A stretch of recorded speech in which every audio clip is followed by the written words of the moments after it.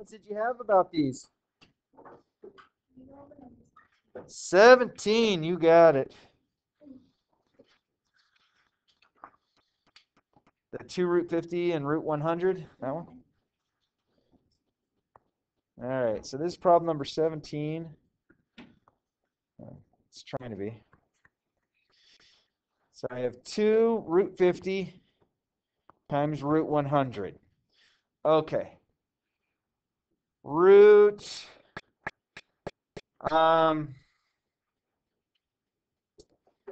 root 100 is what?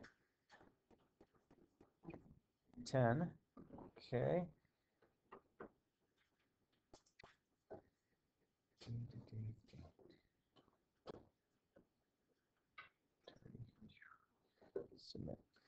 So we know root 100's we already know this. This is just going to give me 10.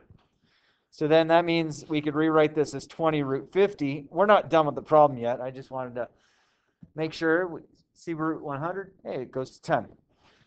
I could break 50 down to 2 times 25. Okay, I could have 25 as 5 and 5, but does everyone recognize 25 as a perfect square? Yeah, what's the square root of 25? 5. So that means outside you have 20 times 5, and then you have root 2 that's still stuck underneath. That's left behind.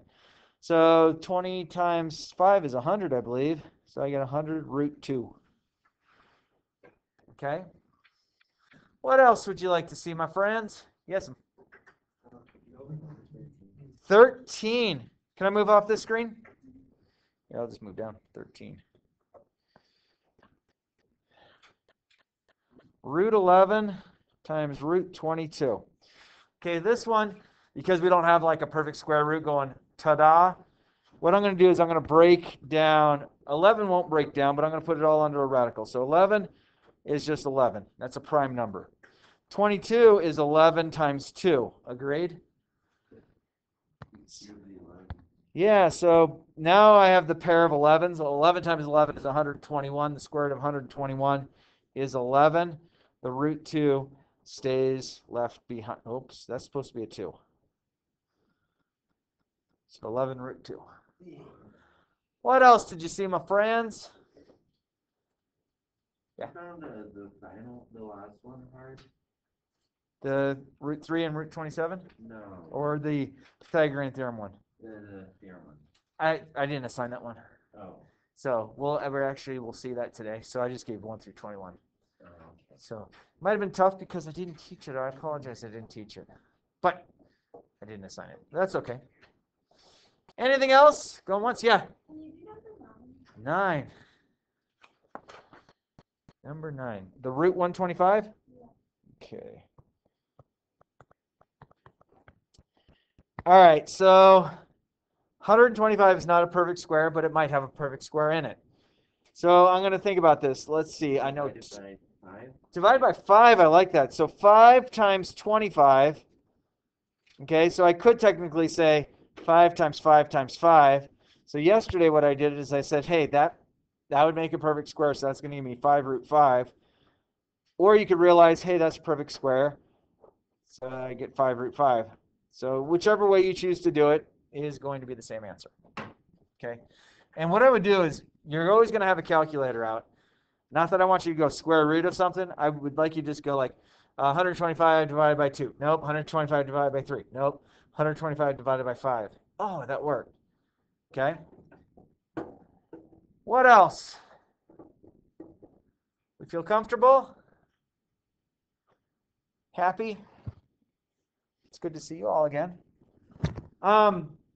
Will you get your notes out from last time? If you need an extra copy, I made a couple extras. So if you need a copy, but this will be, let's see, second page in. Anyone need a copy? Whoop.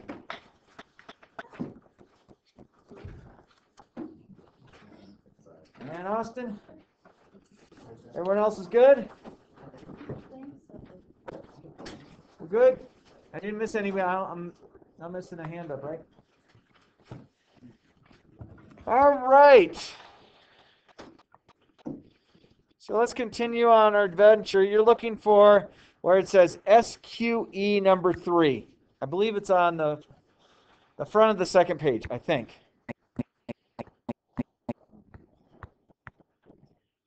Yes? Agree? And if I sit here, I'm not really in anybody's way. Is that correct? So I got Alex on the opposite side. I can't see, buddy. All right. So let's think about this. Can I break 11 down any further? Can I break 5 down any further? So technically, this could be written like this. And being that neither of those can be broken down any further, you're just going to multiply them together. And that's going to give you root 55. And that problem is all done. Okay, it will not break down. Okay, if you have two numbers that won't break down originally, hey, Dan, will you put your phone away? Thank you. If you have two numbers that happen to be prime numbers, meaning it can't be broken down any further, those prime numbers, if they can't be broken down any further, even though if you multiply them together, if there's still two different prime numbers, that's not going to give you a number that's going to break down. It doesn't magically change the number. But this one, second one we're looking at, that's basically the same thing as 12 times 12, which is 144. And I don't need you to necessarily multiply it out. I love that you will multiply it out, but you realize you get the pair of numbers here. So the answer to this just comes out to be 12. Okay? Now, I am going to show a little bit more, a longer way to do something, but then we will start backing off of doing it the longer method. And it has to do with when we start having letters underneath a radical. Okay? So, first off, is everybody okay that square root of 25 is 5? So, is everybody okay with that so far? Okay, now, this is where I'm going to start writing things down. X squared is the same thing as x times x. Agree? Y to the 6th is 1, 2, 3, 4, 5, 6. Agree? Now, yesterday, I said I was looking for two of a kinds, right? Yeah. Okay. So is this a two of a kind? No. So what comes out with the 5 because of the XX? 5x. There's an X out there now. Is this a two of a kind?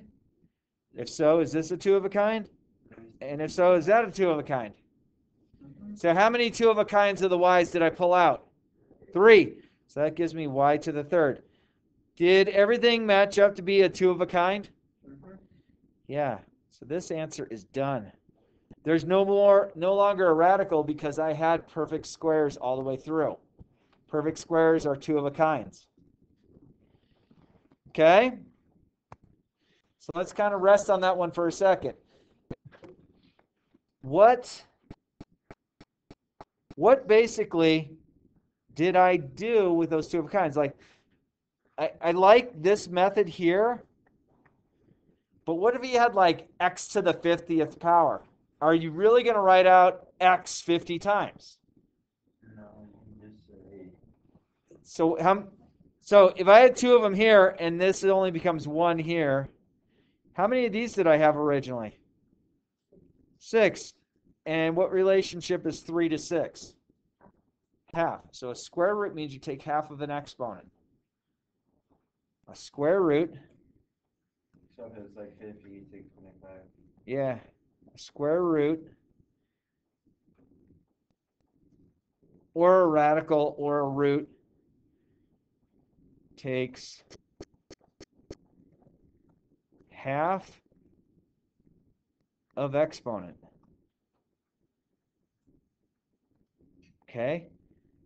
So I think we can do that. All right, so let's look at the letter first on this next one. What do you think the square root of this y to the 6th would be? Y to the 3rd. And that's a perfect square because you take half of an exponent, half of 6 is 3.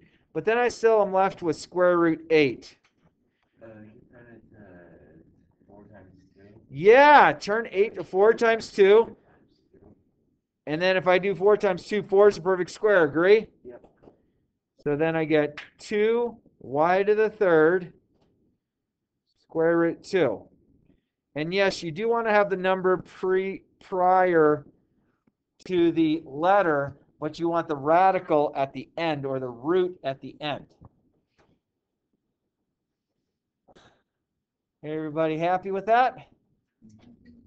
Any big mysteries up there? Good? Josh, you good? Yeah, buddy. All right, so we kind of made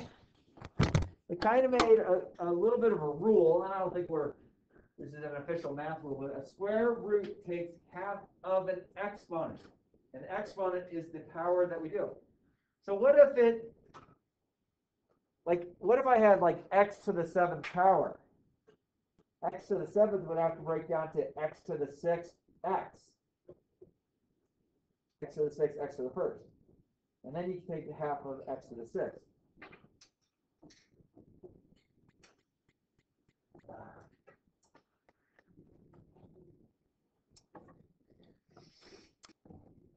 Somebody put dirt in my coffee because it didn't taste good on that sip.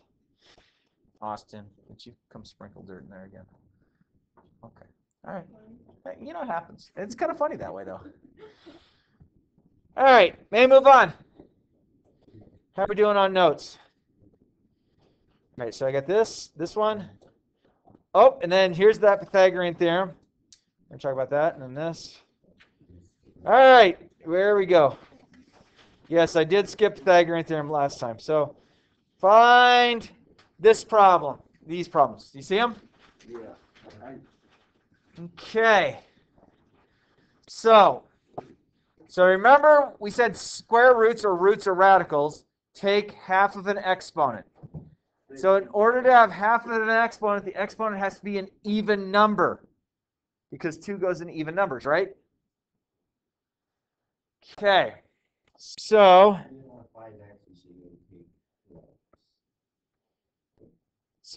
just, let's see, hang on.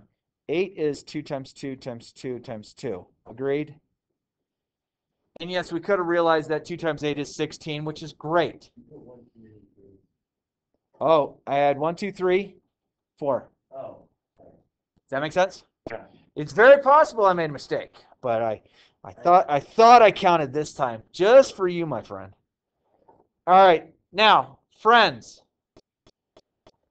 we said that rule last time was a radical or a square root or a root takes half of the exponent. So how many x's do I have underneath here if I put them all underneath? 5. 5. Can I take half of 5 and get a whole number? Yeah. But could I take x to the 4th and x?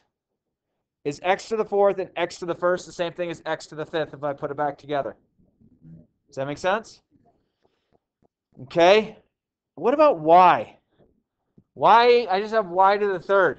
How do I? There's one y left over. Yeah, I got 1 left over. Good, I like it. Do you all agree with what I've done? Yeah. Any part of that math that you're like, hang on, buddy. All right, so remember we're looking, we know that this gives us a perfect square, right? Because 2 times 2 is 4, times 2 is 8, times 2 is 16. So what's the square root of 16? 4. 4. What's the square root of this? It would be x squared. I heard it. Who said it? Yeah, x squared, x to the 2nd. Good. What's the square root of this? Just y. Just y. All right, my friends, what do I have left underneath the radical or the square root sign? Y. I have an x and a y. That's it. Is it okay if I have x to the 1st, or could I just have x? You can just put x. Yeah, I could just put x. First works as well. Yeah, and x to the 1st works as well. So here's my entire answer. So there were a few things left behind, but I realized a square root or a radical sign or a root all means the same thing. I can take half of our exponent, which is the power that our letter is raised to. Okay. Oh boy. I'm pretty sure I'm okay having 10 outside right now. 6 is 2 times 3. Well, I think it's a 6. And then a 5. I have 2, 3, and 5 on, excuse me, under the radical. I got the hiccups right now. Must be that dirt in the coffee.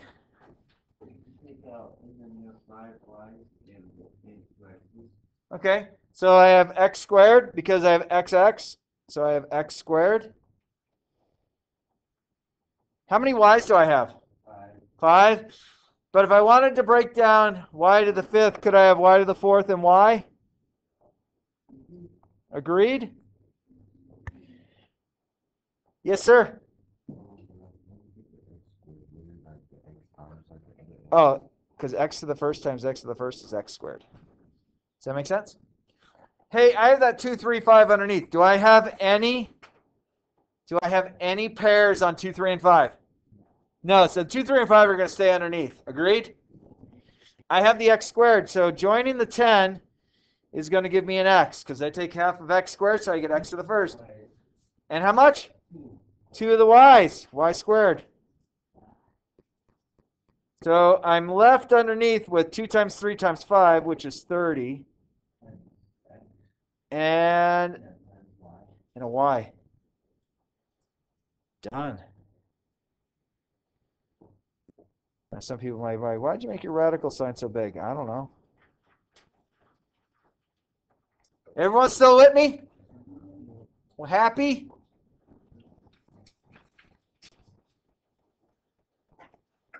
All right. Think we're doing all right on time? Holy crow, we're doing really well on time. All right. My friends, you have all seen the Pythagorean theorem at some point in your educational process. Agreed? Now, it might not have been this year, but it might have been one of the years in that awkward formative years that we called middle school. Remember that strange social experiment that happened? Middle school is strange for everybody. It really is.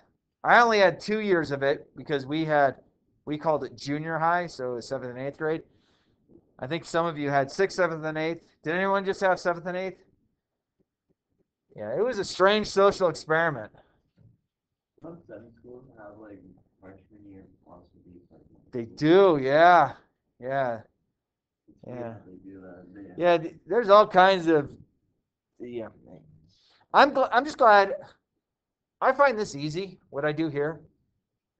I don't want to ever be in a position where it's like, okay, we're going to do this year. I don't want to be in that position.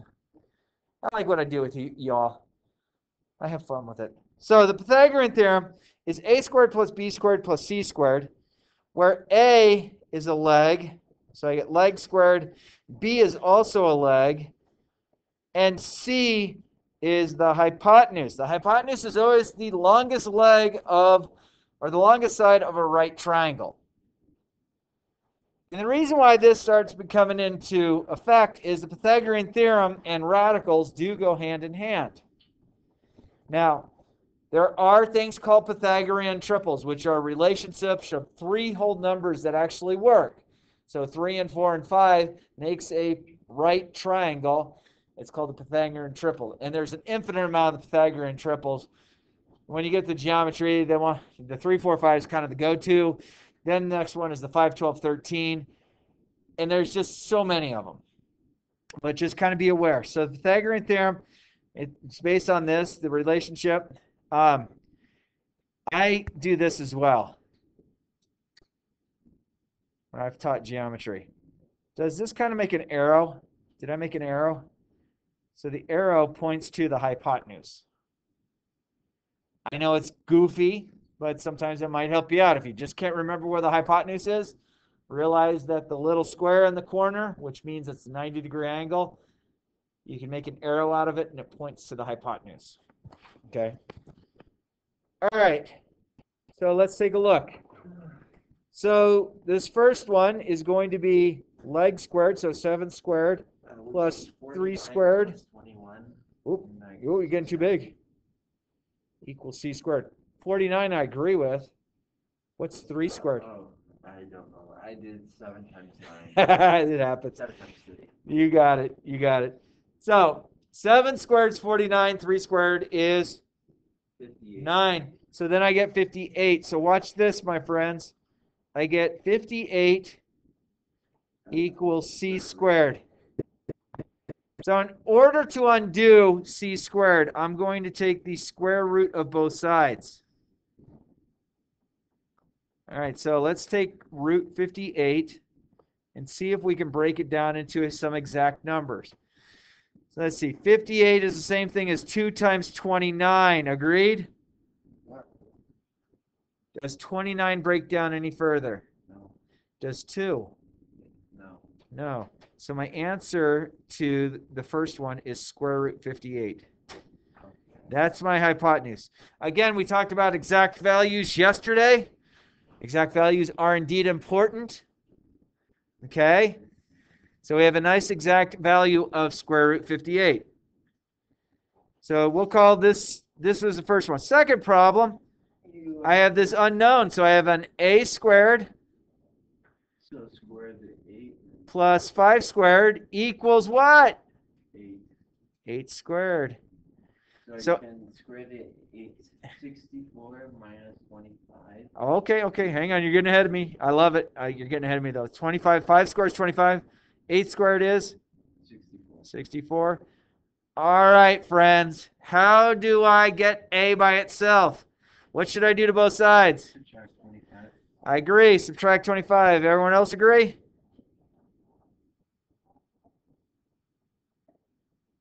This is an A. That's a 5. This is also an A. That just came down. All right, so I'm going to subtract 25 from both sides. I don't know. We have a squared over here on the left. That's going to give me a 9. 39. So how do I get a? How do I turn a squared into a? I have to take the square root. Go root. I don't think you can break down 39. Yeah, 39 is what, 3 and 13? Oh, yeah. Is it 3 and 13, I think? And 3 and 13 are both prime. So we come up with my a value being the square root or radical 39. So that's what this side would be. Okay. That's how you do that.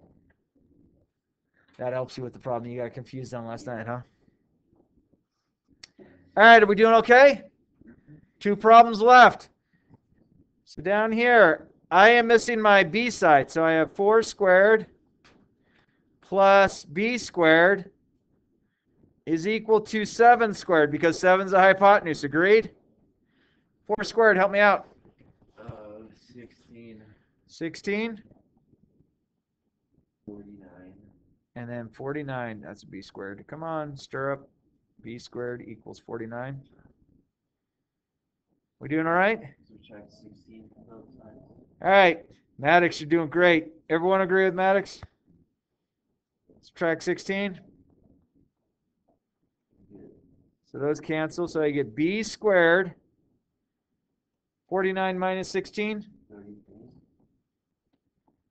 How do I get b by itself, friends?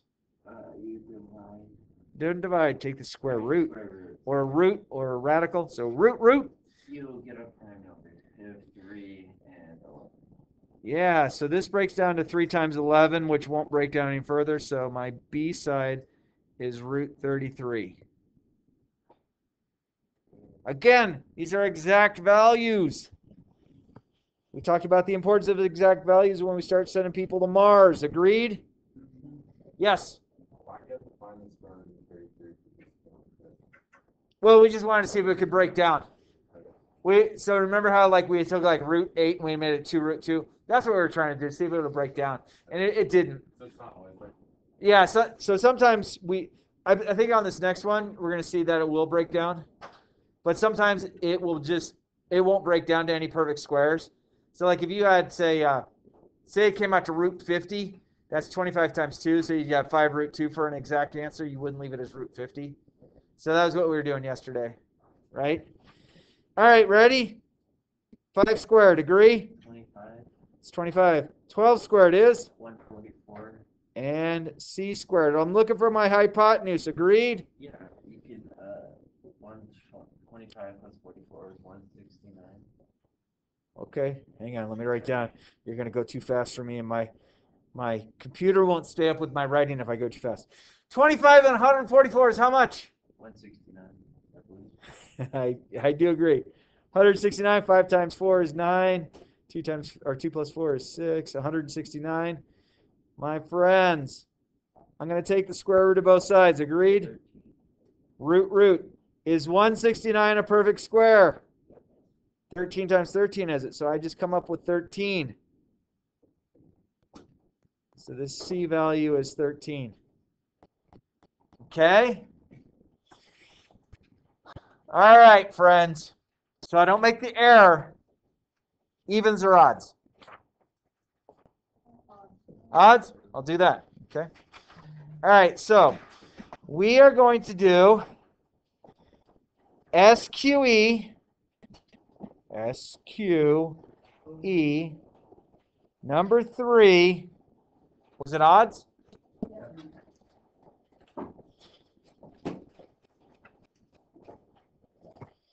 So my friends, we have plenty of time. Let's start on it now. Let's get into a rhythm that we're starting it, because my goal is I want you to have a minimal amount of homework.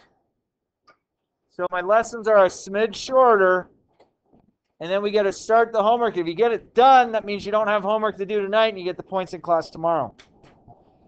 Sound like a deal? No, it's not free time, friends. Come on.